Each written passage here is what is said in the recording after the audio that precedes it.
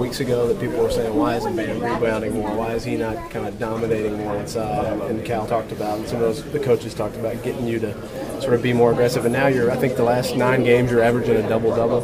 What did something kind of click for you? Did you figure something out? It's just more like just improving, just getting better as games go by, figuring out the reps, and just playing hard.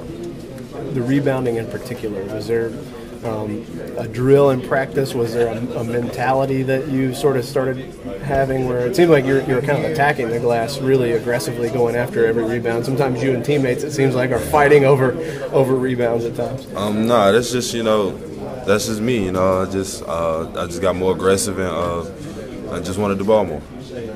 How much of that was just learning how to deal with playing through foul trouble, getting used to the college? Just watching my body, just putting myself in the right spots to get the ball. So I really didn't have anything but to do with college. It was just having myself at the right time. Cal said early in the season, before the season even, that he thought you would be kind of like guys like Carl and Anthony Davis, who just got better and better and better and kind of put it together at the end. Has he talked to you about that, about sort of that similarity that those guys, Carl in particular, kind of took off late in the season? No, because we worry about my team. So whatever it takes for my team to win, I'll do.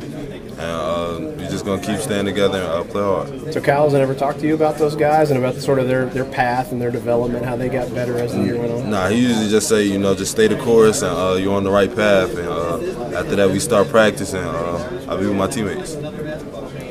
And what about Northern Kentucky has stood out for you as you've watched their film? They play hard. They play together.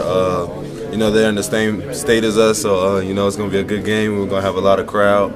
So I was just looking for a fun game. Talk about that. Kentucky, you guys are always hunted, but this is kind of like you're a big brother now. They're going to bring passion. Are you guys ready for that? Yeah, we're ready for anything. We've been in these situations before, just playing like we're everybody's Super Bowl. So, just going out with that mentality and just staying focused and staying on course. Have the older guys given you any tips about how to stay focused in this tournament kind of atmosphere?